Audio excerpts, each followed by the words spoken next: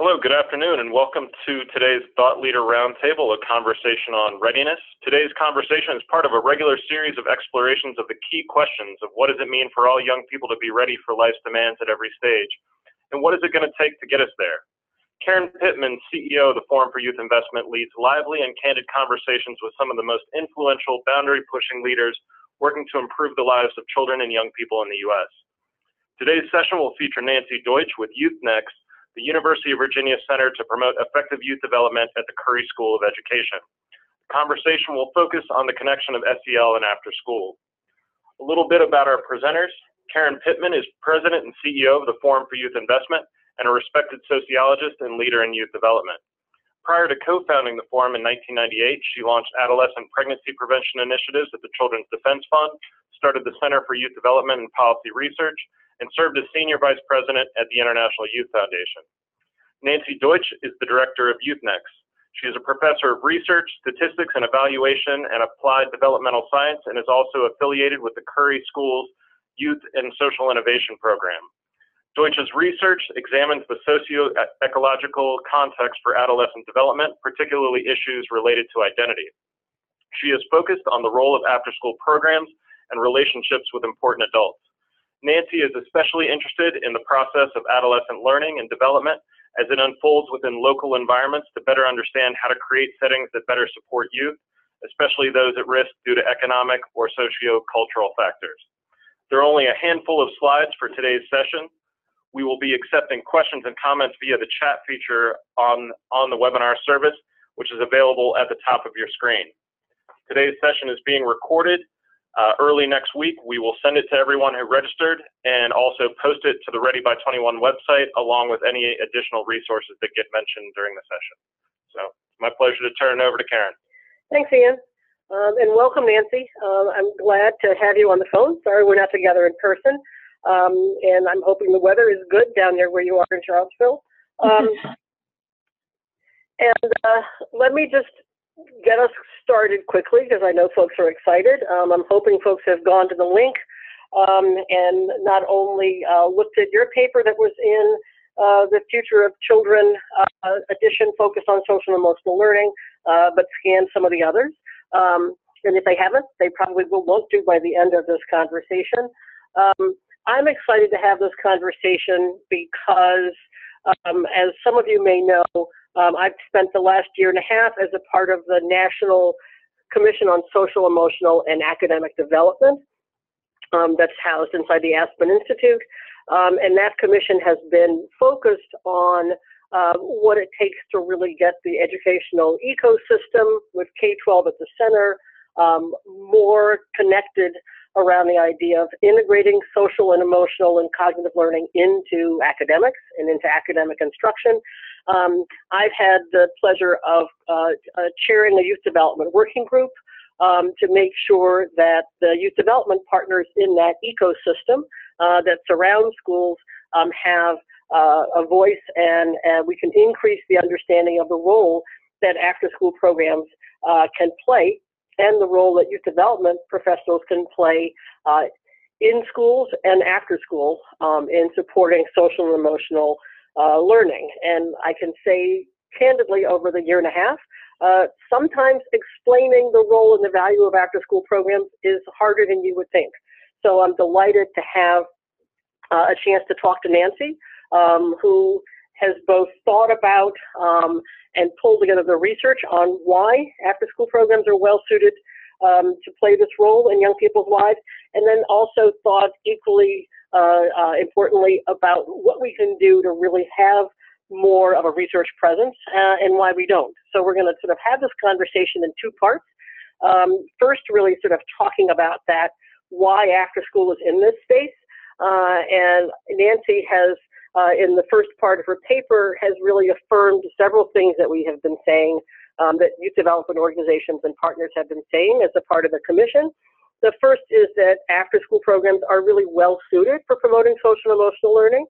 The second is that after-school staff may actually have more time and opportunities to get young people engaged in social and emotional learning activities and in important conversations because of the informal nature of the programs. The third idea is that after-school programs and youth development organizations may have more informal conversations and connections with families.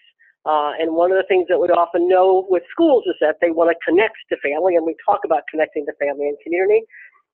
And then the last point that we're really emphasizing is that after-school organizations, youth development organizations, can partner with schools and other organizations more effectively to increase opportunities for social and emotional learning, both in the after-school hours and during the school day. And Nancy has spoken to all of those points in the paper. So having sort of teed those up, I'm going to go back through them one at a time and give Nancy a chance to really talk about what we know about after-school programs.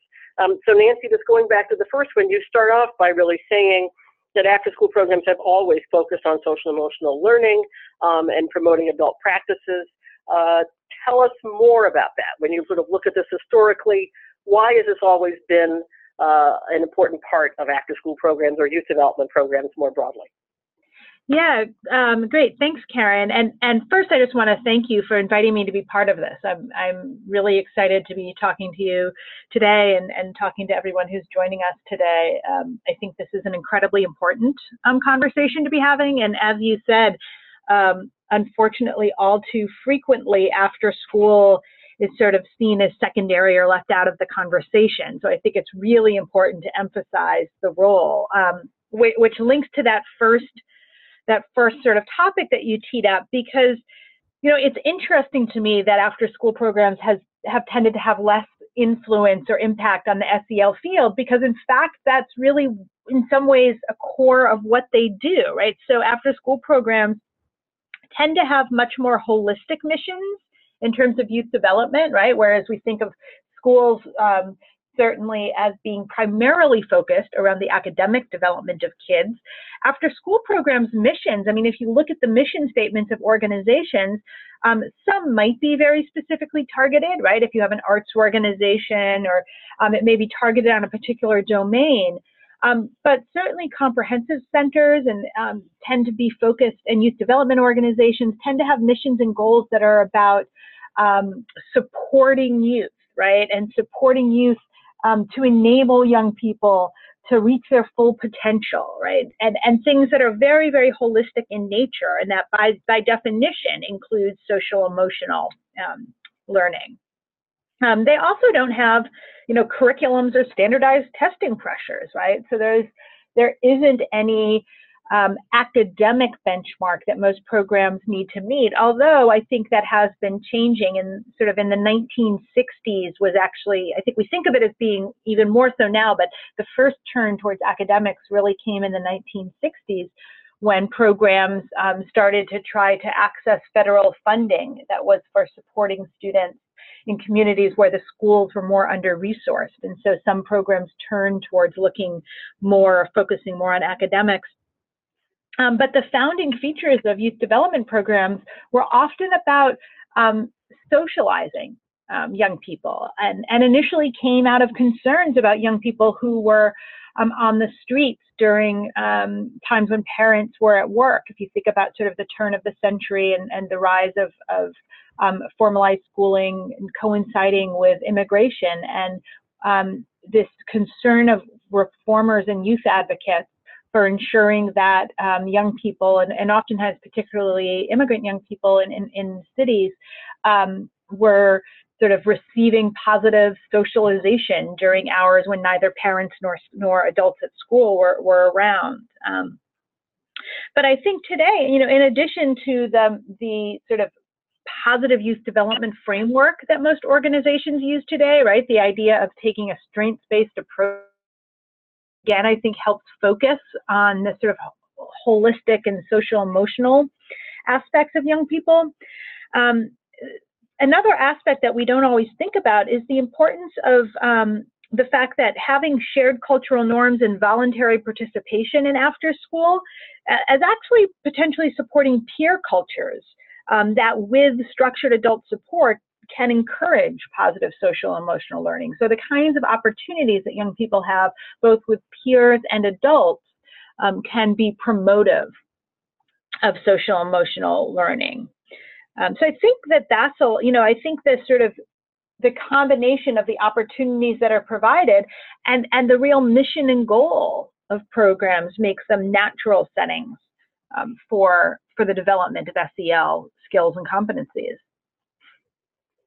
Yeah, you've said a lot of really important things there, Nancy. So I want to come back and just sort of emphasize a couple of them because they really are important. One is a phrase that I know is used a lot in Great Britain and other Commonwealth countries, but I don't hear it as often here. And you use the phrase positive socialization. And the important role, for all the reasons you just said, that parents are looking for opportunities, whether those are in their faith organizations, they're in youth development organizations, they're looking for opportunities to make sure their young people are being socialized. They are learning to be social beings and practicing that and finding positive peer groups. All of those are very important things that sometimes I fear when we go to the shorthand social and emotional learning, we don't bring in the broader context of the kinds of experiences young people need to have, formal, quasi-formal, informal, which really contribute to their overall socialization, which is very much a part of development. So that term positive socialization is important. You also emphasize the voluntary nature of these programs that young people and their families in an ideal world really get to sort of select the places where they want to spend their time that fit them best, or at least inside of those programs have more opportunities to select activities that fit their interests and needs best. And so that voluntary nature coupled with the lower accountability, no one's grading you for being in the after-school program or helping or pacing the content in a way that's required, those are important things. Could you talk a little bit, because I think it's such an important word, do you see a tension between the mission, the historic mission of positive socialization and what has become, especially in the elementary school grades, an emphasis on after school from a safety perspective? So we've got socialization in that broad sense of why we want young people to be in these programs.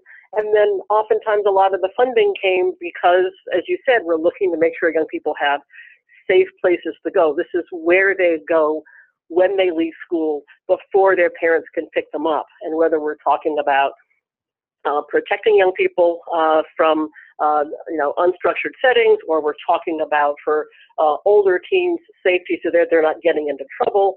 How do you see the safety and the socialization themes fitting together?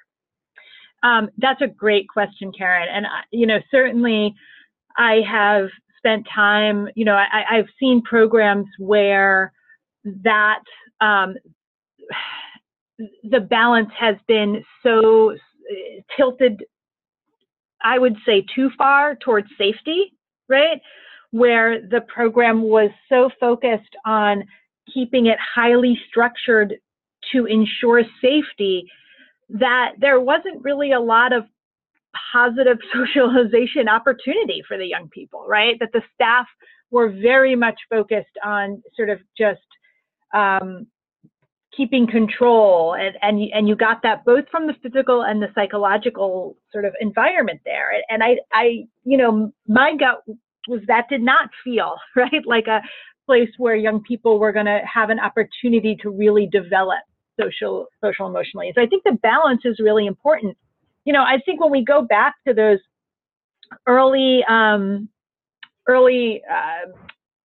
features of positive developmental settings that the National Research Council put together, one of them is safety, but it's physical and psychological safety, right? And I think that second point, psychological safety, is really important. I think sometimes when we think about safety, we think of only the physical safety aspect, and particularly today where, there are in many communities, there are high rates of violence that make the physical safety feel particularly important and salient, and it certainly is. But you want to also think about psychological safety, right, and opportunity for growth. And I think there are a lot of things that adults in youth programs do to promote both physical and psychological safety without it having to feel like, a heavy disciplinary, right, place, because I think that we know that for many kids, school does not feel like a psychologically safe space, whether or not it feels like a physically safe space, right? And for many youth, they don't feel a sense of belonging in school, and that is in part due to things like the discipline gap in our school system, right? Where we know that young people from racially minoritized backgrounds tend to get disciplined at different rates. And so after school programs can offer a relief from that, right? And a sense of psychological safety for young people who may not feel that psychological safety in school. So I can think about things that adult staff do, like being there to intervene in peer groups in the moment, right? And actually being able to see informal peer interactions and both scaffold them and model positive interactions, and promote positive peer socialization and culture by being present as kind of near peer role models, and by providing scaffolding in the moment in a way that many of the other adults don't have access to, right? Teachers spend kids with time, at least when you get to the upper levels, there's not a lot of unstructured time that teachers spend with students. So they don't necessarily have that opportunity for natural role modeling or mentoring in terms of human relationships. And parents, particularly as kids get older, right, have less in the moment seeing kids in social groups. And so in some ways, after school program staff are some of the few adults that have the opportunity to, this is going to sound odd as I say it, but interact with kids in some ways in their own natural environment and peer groups, right? Which I think can promote safety in an odd way. I don't know if that went where you were thinking of it going, but yeah. No, again, a huge number of valuable points, and bringing this to a word that again is coming back to be used, and that word is belonging. And so what I hear you talking about really is, one approach to safety is sort of a lockdown approach to really make sure young people are safe, because the space is safe, the relationships are carefully controlled, and the other is to really get to emotional safety. And get to young people having increased capacity for empathy, because you're creating structures in which you're really emphasizing belonging. And whether we're talking about after school or youth development programs that really do have, they have not only a brand, but a personalized brand. I'm a Boy Scout, I'm a Girl Scout, I'm a member of the Boys and Girls Clubs, I'm a campfire kid. That sense of there is a positive peer group that I'm a part of, and a positive culture that I'm a part of. So I think those are really very important points. And that opportunity to really good point of just, you want to be able to see young people in social settings doing social interactions. That's often hard to see in a family for obvious reasons. Either you don't have enough kids or they're very different ages. And then when you have them in those interactions in school, especially when we focus on the classroom, we don't see them. One of the things that we've been talking about in the commission, and one of the places where youth development organizations are starting to come into schools, is to emphasize the importance of taking advantage of the fact that there are spaces inside a school during the school day where where social grouping happens and nobody's paying attention. Whether that's the playground, it's the cafeteria, it's kids hanging out in the hallway, and youth development professionals are coming in to both help the other adults in the building play roles in those spaces, or coming in to actually play roles in those spaces. So the conversation of sort of shifting to really think about how we take advantage of all of the kind of places where young people gather, group, learn, connect, is getting into the building in different ways that I think reinforces the point that you just made. I want to talk a little bit about this sort of after school programs have more time and more opportunities to get young people engaged in social emotional learning, but also engaged in content areas that interest them. And one of the things that I think happens sometimes when we sort of use the after school language and we couple it with talking about social emotional, and academic learning, or integrating social, emotional, and academic, is that we think academic is the content and social emotional are the skills that you need to be able to engage with the content. But after-school programs also provide, as you mentioned, a variety of opportunities for young people to engage in content or skill building in areas that may be of more interest to them or may feel more relevant to them. So you mentioned arts programs and others. Can you talk a little bit about even if it's a sort of a multi-purpose after-school program, the role that after-school programs play in helping young people not just have a chance to practice and reinforce social emotional skills, but also build the cognitive skills, problem solving, initiative, et cetera, that are associated with mastering some content that you like? Yeah, absolutely. So first, I'm going to actually start with a comment about something that that sort of, I think, is also pushing, as you noted, on what we think of as content, right? So, you know, SEL can be content in and of itself, right? So when we talk later about the research findings, one of the studies that is most frequently cited in this area is Durlock and Weisberg's meta-analysis, right, which is a sort of study of a bunch of studies, right, where they sort of looked across a whole bunch of studies. And, you know, what they found was that programs, after-school programs could not only impact SEL, but that programs that focused on SEL could actually impact academic outcomes without focusing on academics. But I think what's really important about that is that it wasn't all programs, right? It was programs that had these specific features. And one of those features, I'll talk more about the other features later when we talk about this, but one of the features is actually a focused SEL component with explicit learning objectives, right? Which suggests that SEL in and of itself can be a content area addressed by programs, right? But then I think what we were sort of talking about was more about the idea of alternative content to academics, many of which are being pushed out of schools, right? So as standardized, the pressures on standardized testing increase in schools, there is less time being spent on art and music and theater, right? And other kinds of opportunities or non-academic interests. And we also know that that is differential across schools, right, with more and less resources, and that the number of school-based activities is different across schools. So after-school programs can really serve as a place that can kind of fill in these interest areas. And that's really important for young people, right? If you think about particularly in adolescence, but also in younger childhood, as you're figuring out what your interests are and what your skills are, arts, music, sports, recreation, whatever the content is, it gives you an opportunity to sort of find what you enjoy and want to try doing and learn. And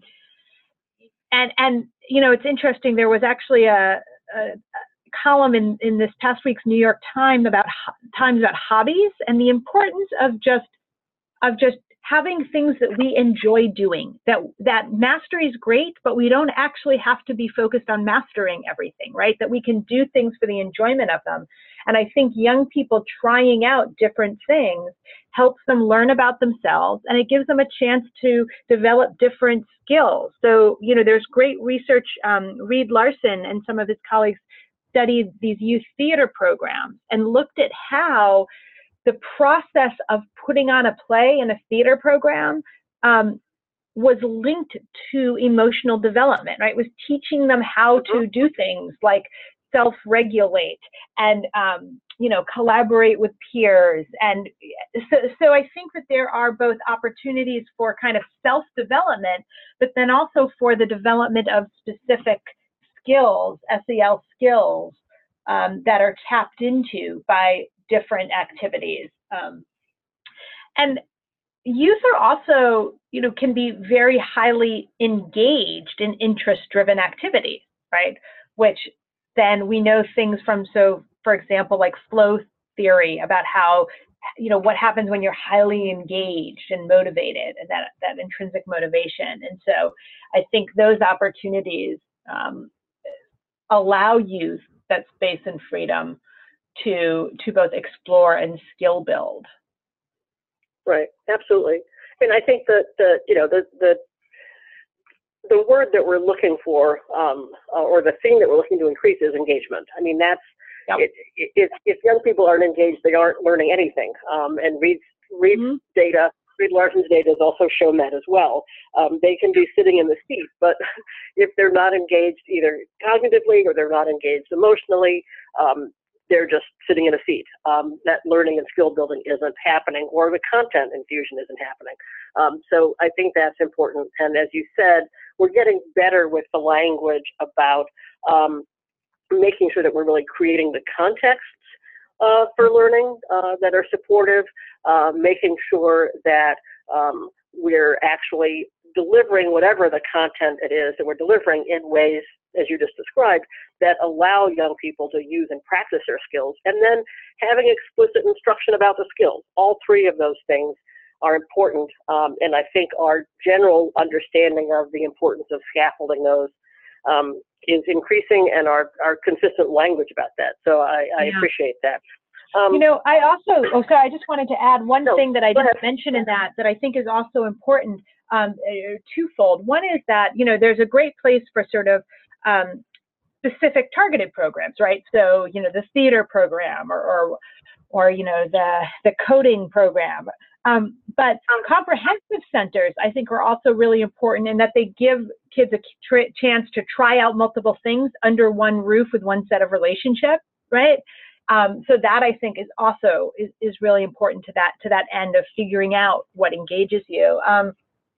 And then I also wanted to note that one thing that I think is somewhat unique about after-school programs that provides important SEL opportunities, it's not so much about the content, but I would say about the context, is that many programs are more multi-age than other settings, right? And young people, or younger peers and older peers working together provide really important SEL development opportunities for both the younger and older kids, right? When older kids begin to learn how to serve as role models and mentors to younger students, that is, building their empathy, their, and other sort of self-awareness and social awareness skills. And then young people see the older youth, enacting in those ways, and that helps them too. So that cross-age component, I think, is an under-considered strength of after school for SEL. Yeah, also another incredibly invaluable point. We're hitting the halfway point in the conversation. We knew the time was going to go quickly. Just want to remind people to submit your questions via the chat. Also use the Twitter hashtag, #ReadyYouth. Anything capitalized in that, Ian? No? Or hashtag #ReadyYouth. There's a good conversation going. Ian, while we've paused, any questions you want to insert into the discussion for Nancy? There are a few questions that have come in. The first one is just someone requesting a list of the citations that have been mentioned so far. We can definitely provide that. And the other question, I'm at an organization that has as its pillars 4 pillars of after-school work: relationships, academics, and enrichment. Our goals are improving academic performance and strengthening social and emotional mindsets and skills of our students. We're struggling with how much to program SEL time and how to embed or integrate SEL into all that we do. Where would you start, especially with staff who are part-time and often struggle themselves with mastering foundational SEL skills and mindsets? What are your ideas or tips on how to start? Okay. So let me do a quick commercial on the first one, and then Ian will make sure that it's posted as well. And then we'll take the second question about how do we actually make sure the staff and after-school programs are ready and prepared to do this integration of social emotional learning with the academic and with the other content that they're providing, as we go into a second conversation about both the research and where we are in terms of having enough research behind this, as well as perhaps technical assistance and improvement strategies, and then also talk a little bit about the barriers that currently exist, which I know you emphasized in your paper, Nancy.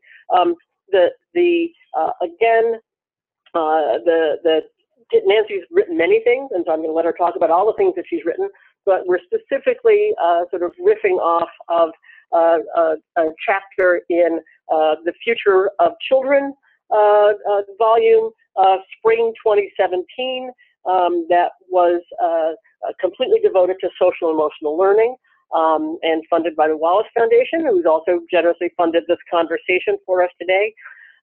And that's the www.futureofchildren.org. We'll get there, and also put up the site to go to the Wallace Foundation's Knowledge Center, where you'll find this and many other great things that answer some of your questions.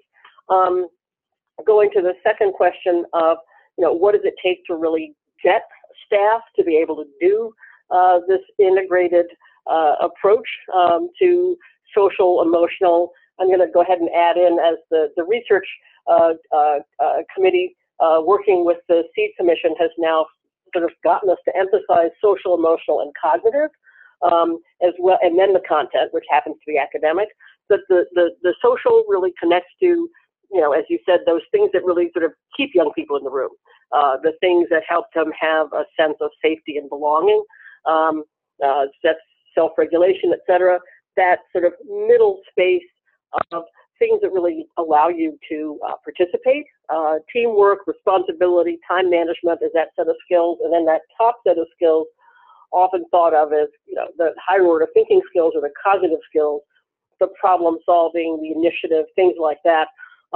All of those scaffold, and it's important for staff to understand all of them and to understand how to integrate them all in. So Nancy, so one question, just to let you respond directly to that, the challenges of really doing that integration are maybe the opportunities may be more in after-school programs because they're less driven by delivering certain content against timelines, but we still have challenges of making sure that we're really getting that done. So what advice, and I'll offer advice as well, but what advice do you offer for programs that are really trying to be more intentional about this integration of social and emotional learning into their content areas? Yeah, it's a great question. And I noticed, I think that sort of links to another question that I'd seen posted about sort of the challenge of finding high quality staff, given that positions are often part-time and low paid, and what we're sort of asking for takes a fair amount of skill, right? So I think that across of this, the idea of professionalizing staff is something that is talked about all the time. And I think it's really, really important to think about, right? Like the fact that we sort of, if you look at what's been happening in the early childhood realm, I think that the after school realm, I feel like we are primed to be that next domain, right? Where there's attention paid to thinking about professional development and training and professionalization of the workforce in after school. Not assuming, I think that not assuming that you can just sort of take an adult and put them in an after school program because it seems like they might work well with kids and they're going to be able to do this, but that it really does take specific training and that there are particular things that staff can be trained on. And yes, some of them are things like empathy and communication and attunement that may feel more or less like qualities, but then thinking about the qualities that you want to hire. But then there's also need for, that there's the SEL challenge that highlighted strategies for supporting staff in promoting SEL. And they included a lot of information about training, that you really need to train staff on specific practices, and that you have to provide staff with collaborative planning time and time for debriefing and reflection, and provide organizational support to staff to do this work. So I think that's really important to think about. Karen, what were you going to add? Because I just lost whatever the thought was. And I know you said you were going to add something. I was going to, you just referenced it. I was going to add the SEL challenge. So the Weichert Center, which is a part of the Forum to Youth Investment, worked with Susan Crown Exchange and 8 really high quality youth development organizations, serving for the most part disadvantaged teenagers with very different content areas, from both building to pregnancy prevention to youth organizing and youth advocacy. So very different focuses, but high quality organizations, and really sort of worked with those staff in those organizations to essentially talk about what those skills are, and begin to name the skills that they thought they really were focusing on and they saw growth in over the arc of their programming with young people. And then also, as you mentioned, Nancy, to talk specifically about the practices. What is it exactly that they do to make sure that young people are not just having a general environment in which they can use these skills, but they're actually, they're organizing the programming, and they're making sure staff are using intentional practices. So both creating the space for young people to really experience these skills and name them and see them modeled, but also making sure staff are really trained to help them develop those skills. And that's all in, and we'll add this on. It's all a part of what's called Preparing Youth to Thrive. Lots of tools and resources, both a research study and showing that these programs really are getting significant improvement in social emotional skills across those domain areas, but also, as you said, really talking about the explicit practices that are associated with creating the experiences that get you the skill growth. And as you mentioned, Nancy, getting down to that granular level of helping people know what are the experiences, what are the practices that help you create experiences for young people consistently so that you can see the skill growth. And sometimes, as you mentioned, those practices are really proactive practices to let young people have space to intervene when things are going on, as well as to sort of plan ahead for when you're going to have young people in an activity that emphasizes a particular skill. All that stuff I agree. Yeah, and we'll make sure that you've got a lot of those resources as Ian is putting up the resource list. We'll link you to the Preparing to Thrive work. I think the other, so Reed Larson, who I mentioned before, has also done work looking in depth at the practices of expert staff and programs, and so he's also identified again specific practices. Not necessarily, he wasn't focused specifically on SEL, but in general, what effective staff and programs do. Things like how do they deal with dilemmas that arise in the moment, and he's identified some good key core.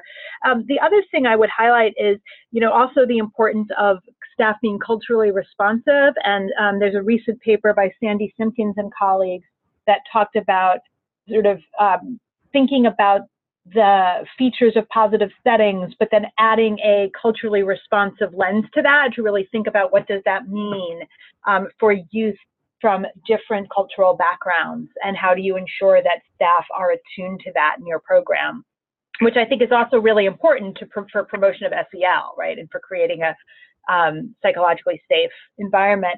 And then the last thing I would say about thinking about training staff is, there are now an increasing number of in-school curriculum that are content-focused but SEL-based, or that focus simultaneously on SEL content and academic content. So I have a colleague, Sarah Rim-Kaufman, who's been doing some work on the integration of SEL into science and math classrooms, and also the prior work on responsive classroom, right, which is a sort of general classroom climate. And I think that, too often in school and out of school time, folks sort of maintain separate, but each, I think, can learn from the other. And even though it may not be about specific academic content, looking at the ways in which some programs are infusing SEL into academic content can, I think, let after school programs think about how to infuse it in non-academic content also, and use some of those same kind of techniques or tools. Yeah, that's a great point. I think, again, we'll send folks to the Wallace Foundation's Knowledge Center. You'll see several papers there from Stephanie Jones, who's been looking at both who's at Harvard, who's been looking at both the SEL curricula that have been developed for school, look at those developed specifically for after school, but also been in a very important way trying to acknowledge one of the challenges of bringing in sort of full-blown curricula, which is often they're not implemented with full fidelity. And so the idea that there are kernels, that there are practices that you can see showing up in multiple curricula that have a certain amount of, they have an evidence base behind them, they have a robustness behind them, they're teachable to staff, but they can bring them into what they're currently doing, as opposed to saying, okay, I'm now going to use this full curriculum. So we've got a lot of those kind of ideas, and we'll make sure that those things are sort of up on the website to connect to. As we're sort of passing the halfway point and moving towards the end of the discussion, I want you to talk a little bit, because I don't want to shy away from it. You've mentioned some of the things, but there's so much potential for after school and youth development programs to play, not only to play a more prominent role in young people's lives, but to also play a more strategic role, as you just mentioned, in sort of partnering with schools and with other sort of publicly funded institutions, recreation departments, whatever, where they've got, they've got a responsibility for having the kids during the day, or they've got settings in which they can be offering more programming. Talk a little bit about the barriers to basically scaling after-school programs. If people get off of this phone call and are excited and say we should have after-school programs for all the kids in our communities, what are the barriers to be able to get to quality after-school programs that are doing good SEL at scale? Yeah, great question. So I think that, obviously there are barriers around funding for it, right? That we have not, as a country, made funding the out-of-school space a priority, right? Despite the fact that I think, I think of out-of-school and after-school as a social justice issue in terms of evening the playing field, when we know that that schools are not equally funded and equally resourced, that out-of-school actually has an opportunity to help provide opportunities in communities where schools may be under-resourced, right? So certainly the funding issue. I think somebody mentioned, I noticed someone just popped up, staff, absolutely, right? I think staff hiring, finding quality staff. Again, we're talking about part-time work that's often not well paid, and so that limits the population, right, of potential youth workers. And I think figuring out ways in whatever community you're working in to professionalize the staff more so that you can have a larger pool of really high quality staff people to draw from. I think there are creative ways, Karen, some of the things that you were mentioning about bringing after school programs into school is a great way to start thinking about that, right? If you can increase the hours and make after school a more full-time job, where maybe they're going into the school day partially for some hours during the school day, you're also creating links between school and after school, which we also know is positive for kids' development, right, when they're a tighter connection. I think in a lot of communities, transportation is a big barrier. When they're not school-based programs, you've got to figure out how you're getting kids, right? And so finding ways to collaborate, for example, between school districts and out-of-school time programs, so that maybe school buses can help get kids to programs after school. I think that there's increasingly a lot of the work, Karen, that the Forum and others have done in helping communities build networks of systems of youth-serving agencies and after-school providers, I think is a potential way to start overcoming some of those barriers. And so places like Newport News, Virginia, and Boston's After School and Beyond, and I know the work that you've been doing in Richmond and in Alexandria, Virginia. And I think those are, there are communities where this is really, that are working together to try to address some of those barriers. That's great. So we're at 15 minutes up. We've got some questions. I want to flag and sort of put a pin in many of the comments that you just made about what we can do to really increase sort of opportunities for making sure that more young people have access, some through partnerships, some through scaling, some through intermediaries, all the things you mentioned. The report from the Youth Development Working Group that the National Commission on Social and Emotional Academic Development is producing, that we helped write. Priscilla Little and I and folks from the forum helped a group of about 20 plus youth development organizations sort of put this report together. We'll come back and provide an opportunity to really talk about some of the recommendations in that report, which speak to many of the things that you said. So we'll set up a separate time to do that. A couple of questions that have come in. One is, and I think you can do this in general, Nancy, and specifically for after school, which has had a push on this. One is the connection between SEL and STEM success. Just quickly, that sort of connection between SEL and STEM, and then any comments you want to make about efforts that have happened, certainly, to get STEM really pushed into after school as a way to engage young people in academic content in a more interactive way. Yeah. So, you know, I think that there are, so I think, as I mentioned, I have a colleague who's actually studying, has done some development of and is also studying programs that are explicitly trying to integrate STEM and SEL. I don't know that research as well, but I think there is some work on that, and I think it's being looked at. And certainly if you think about the kinds of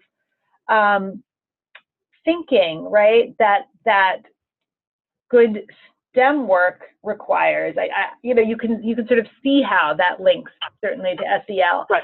And then I think STEM, you know, in after school, I would refer folks, Gil Noem and the group at PAIR has done a lot about how to integrate STEM effectively into after school programs. And I think that work has been pushing that a lot. Yeah. I think another question just came on about the connection between SEL and CTE competency, career and technical education, and all of these are coming back to the place where if we come at this from the employment perspective, from the employer's perspective, and you mentioned this, Nancy, employers, every time we survey them, we've been doing this for the past 20 years, back to the soft skills work that was done a long time ago, are naming the kind of things that are important to have in the workplace. Teamwork, problem solving, time management, initiative, flexibility, communication skills, all of these things that they're naming that are important, those are really being built into STEM. I mean, STEM programs, in order to get young people to think differently in science and math and engineering, are really more about using a project-based approach, using problem solving, having young people work in teams, having them do more inquiry kind of thinking.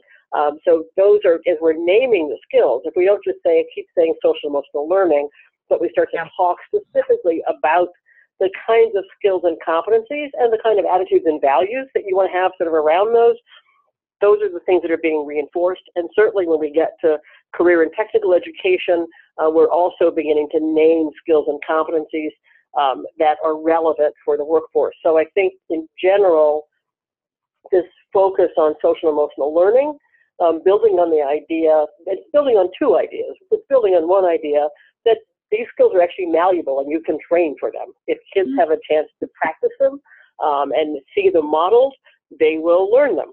And we can be explicit about that learning. And the second thing is, which you started with at the beginning of the hour, is that learning is social and emotional. And if we don't pay attention to the context in which learning is happening, you're undermining whatever content you're trying to deliver, because people don't feel that sense of safety and belonging that allow them to fully engage.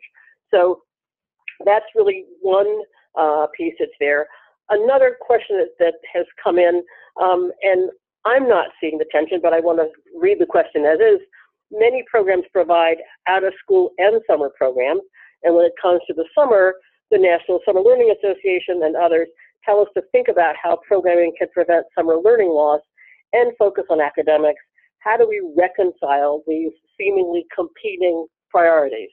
So let's talk until we get to the end of the time, if no other questions are coming in, about how we help folks both in school and after school not see these as competing priorities.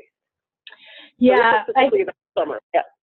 Yeah, I think that's, and I think that that's one of the issues, right, is that people do see them as competing priorities, but I think that, not to put too much emphasis on one study, but as a meta-analysis, the Gerlach and Weisberg study incorporates multiple studies, right? And what they showed is that, in fact, focusing on SEL can increase academic skills. So it's not an either or, right? And that, again, I think when we broaden the focus of what we want youth to get at, right? So, and maybe this is just my personal opinion, but I don't think it is, right? That to me, the goal of even formal education, right, of during the school day education, is about producing well-rounded citizens, right, which is more than academic knowledge. And so to me, thinking about how our schools and after-school programs and summer programs working together to give young people the full set of skills they need to, live, to be thriving and healthy human participants in our society, right, which is a lot of SEL and or 21st century skills, however you want to name them, right? I see somebody just noted, could this be the portrait of a graduate, right, as a coordinating? I think that is sort of what I'm kind of suggesting, right? That connects these, and the more we see these connections, and note that these are all important goals, I think the more we can resolve that tension. Yeah, and agree with all of those points. I'll have Ian add to the list of things, links that we send out, a link back to a thought leader conversation that I had with John Hughes in January of 2018 on the power of summer learning. So we'll give you that link. But just briefly to this point, because I think this competing priorities thing is one that we really need to aggressively tackle. There's an entire set of work that was done around summer learning, just really sort of assessing and improving the overall quality of summer programs from a youth development perspective, using the Weichert Center's tool, the Youth Program Quality Assessment tool, and really building in rapid strategies to help program providers really improve the quality of those programs from the context perspective to make sure that young people were engaged so that learning could happen. In Seattle, they took it a step further, and John Hughes, who was the director of summer learning, their focus on elementary schools, partnered with some of the major youth organizations like Boys and Girls Clubs to create full-day summer programs that had academics focused on math and reading for elementary school kids who explicitly were behind in those areas, plus your traditional summer youth development activities. What they did in the first year was to assess the quality of those full-day programs from the context of youth development quality. Is this an environment in which young people are engaged in learning? Is the context of learning happening? They trained the teachers who were teaching the content, the academic content, in the math and the reading curricula, but they assessed the quality of these 50-plus classrooms that were in the elementary schools for the summer. They just assessed the quality to see what the variation was. And what they found was that you did have variation, even though these were folks coming from organizations, youth organizations that had been trained in quality, but also including teachers that just were naturally coming in.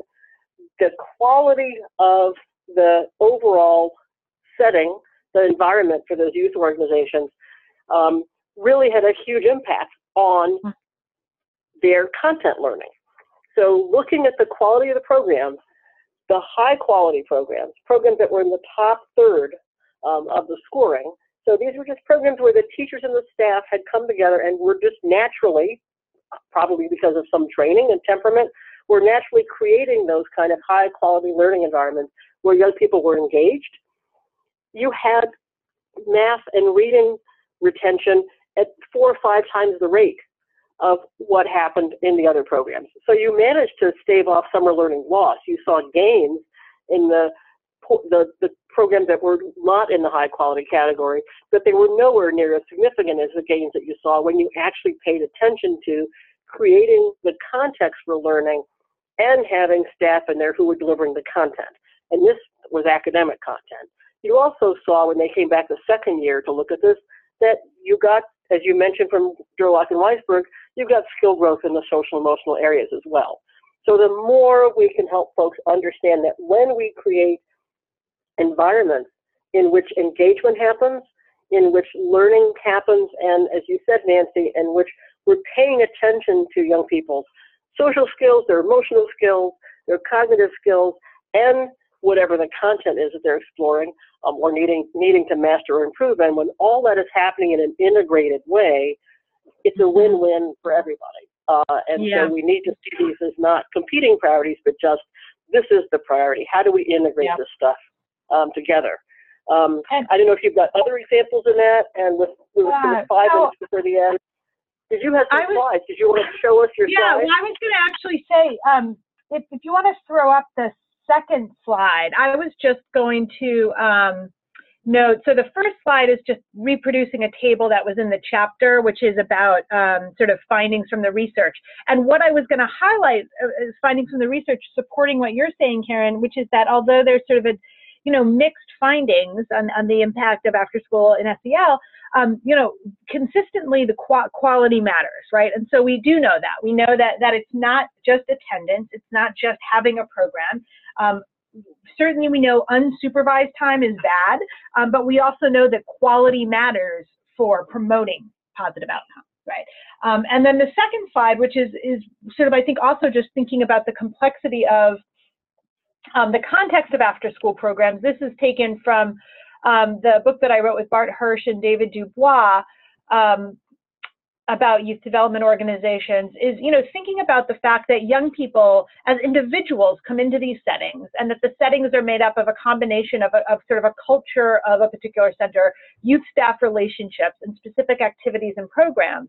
And, not one center is going to be able to serve all youth well, that there's an interaction between the individual sort of characteristics of a young person and the center, these sort of three bubbles of organizational characteristics of the center that together sort of promote youth outcomes, and really thinking about the quality of what's happening there and how that interacts with different youth, I think, is really important and key. And not expecting a single program to work for all kids, right? That there is a fit. If we think about the sort of foundational work on, person environment fit, there are different fits for different people in different settings, and that goes for youth and after school programs.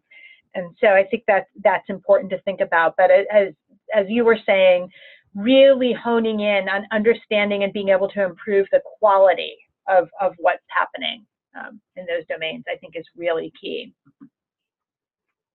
I think that's terrific. Your fit comment is one that, as we've been having conversations, resonates well, because it's one of the things that when we come back to this conversation around equity, we have a challenge on both fronts.